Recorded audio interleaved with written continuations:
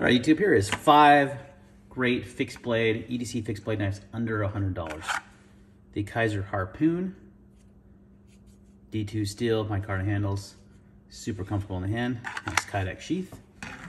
Next up, we've got the Artisan Cutlery Sea Snake, designed by Mike Elmer in RPM 9 steel.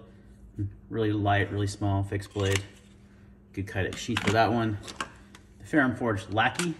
This one's in OD Green G10 and 9 Sierra 18 MLV, also available in D2 steel. That comes about 60 bucks.